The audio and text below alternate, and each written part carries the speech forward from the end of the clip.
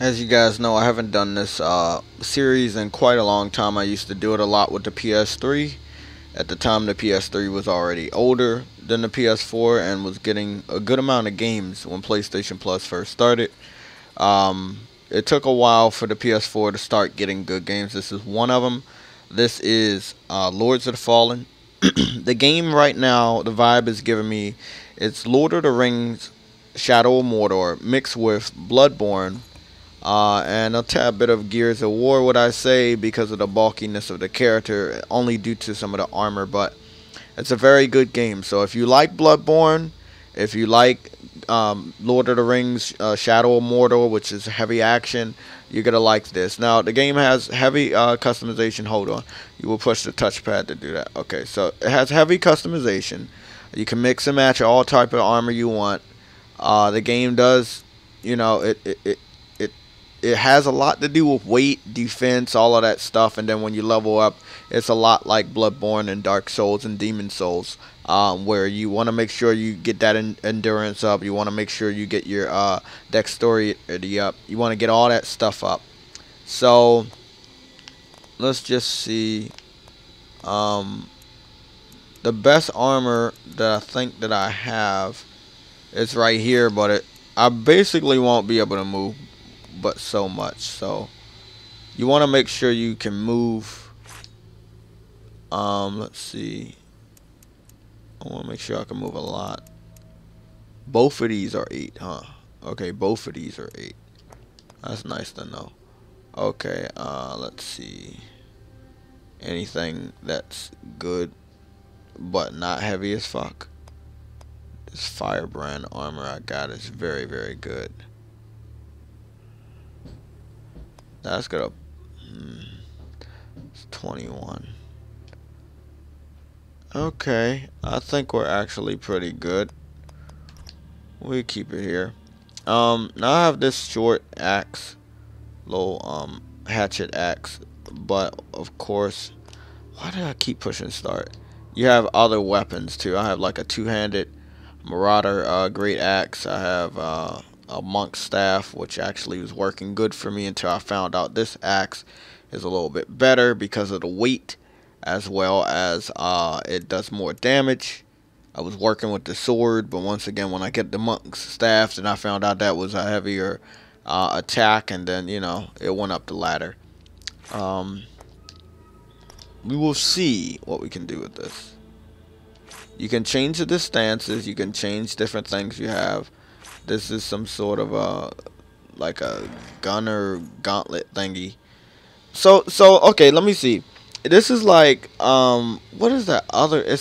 It's like Bloodborne mixed with Shadow of Mordor mixed with Darksiders. Yeah, it's all three of those games mixed in. So if you liked any one of those, just think of a game mixed with all of that. Now you don't get to customize your character from scratch as far as underneath the armor. The guy is always gonna be a guy. He's always, you know, gonna be what he looks like. But I do like, you know, like I said, you get to customize the armor and all of that other stuff. You have different stances. You can use your shield. You know, this little gun thing, arm gauntlet that I got that I haven't really messed around with. Using your weapon, running, all of that does stamina. Like I said, pretty much like Bloodborne. So you want to keep a lookout for that. That was 2 strikes. I got a rune of some sort. That guy's gonna be difficult. He's gonna fuck me up. Is he coming over here? Is he coming over here? Yes, he is. He is coming over here. Okay. 2 strikes. 2 strikes. 2 strikes. Oh yeah, that guy normally takes like four or more.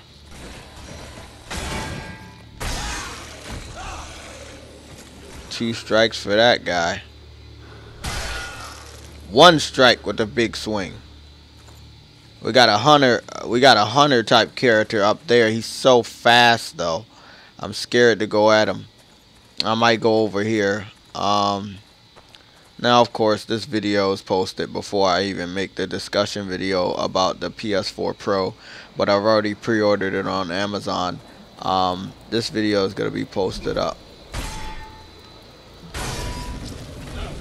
2 strikes again. Big heavy guy.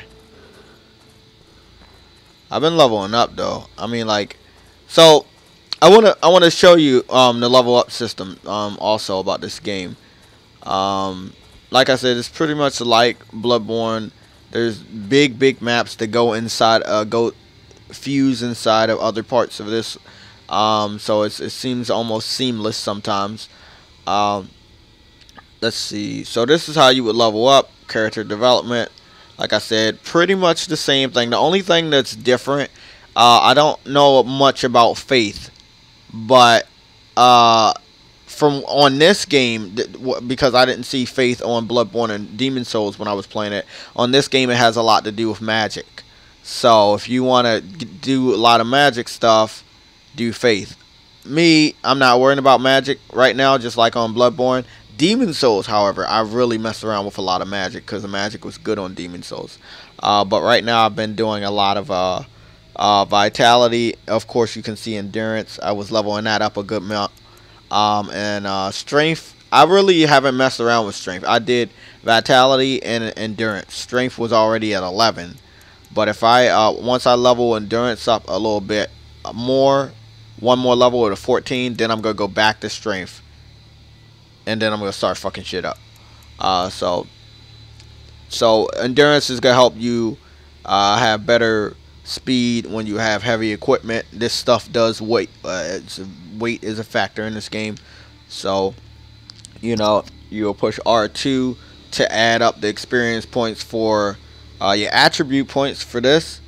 And then L2 for your spell points. So the experience, you can divide it into 2. Or you can just say, fuck it, I want to do the attributes. So I've only leveled up my magic one time. But it takes a lot more experience points to level up your magic than your attributes. That's why I'm not messing around with magic right now.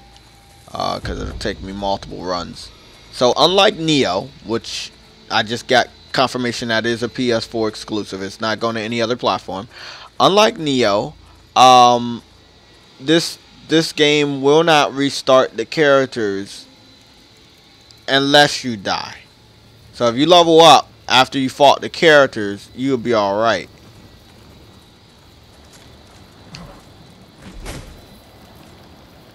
He's fast. He's so fast.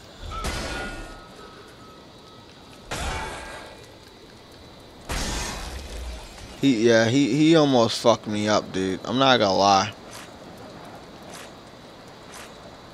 He almost fucked me up. And I gave it was a story and I got a trophy, but I'm just a nice guy, so there's a guy, something happened, I don't know, a spider bit him and then the venom was going through. I don't care about that ghost. I died. Okay, so this is how you capture your souls back on this game. They call it ghost. You die, your ghost is there. You have a certain amount of time to go back to your ghost to retrieve your experience. So unlike Bloodborne, you can go and get it any time. Just don't die, because if you die, then that shit's restarted in your new spot where you died. That's the experience that you have to get.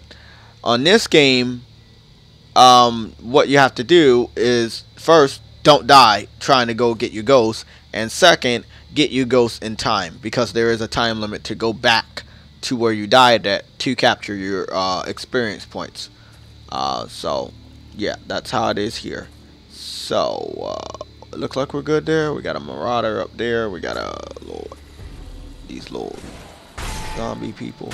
It's a good game. It's a free, once again, you already know this series is free for PlayStation Plus.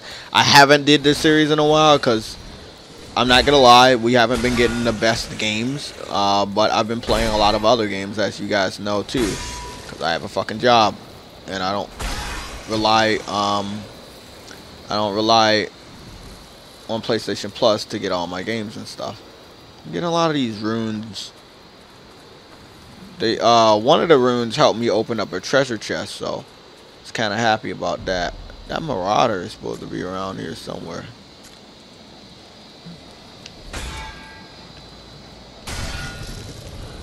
Not today.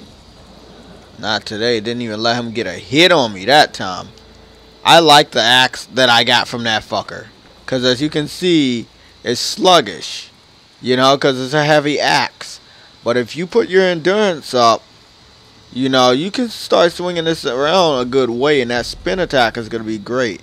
Now, from what I understand right now of the game, I don't know if there's any wear and tear on the weapons. From what I saw, I didn't see anything, but we can go check again together. Damage, power, energy. Yeah, so I would say the one trade-off from this game is there don't seem to be any wear and tear on this game. They have a requirement level to use certain weapons. And certain weapons, yeah, but not armor. But there's a requirement level for the weapons, but they don't like get damage from what I see. It shows you how much damage it does, but the weapons don't get damaged. So it's good. Like I said, it's Darksiders mixed with Lord of the Rings, Shadow of Mordor, and also mixed with Bloodborne / Demon Souls. It's a very good game. Free for PlayStation Plus. It has I've already got like 6 or 7 normal bronze trophies off of this game, so it does have trophies. It does have a platinum. The game has been fixed from what people might think of the game. When it was first released, it was a mess from what I heard from a lot of people, but now not so much at all. I've had no issues with the game at all. So that's not good.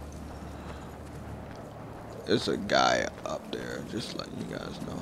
It looks like I can run as much as I want to, by the way. Running is not beating down the stamina bar. So it seems like you can run as much as you want. And then once again, here is another little place where you can invest your souls here. So I leveled that up. And I got one. So you use the experience points to level up to get 1 or more attribute points. Then you use the attribute points to level up something. So I just leveled up my endurance to level 14.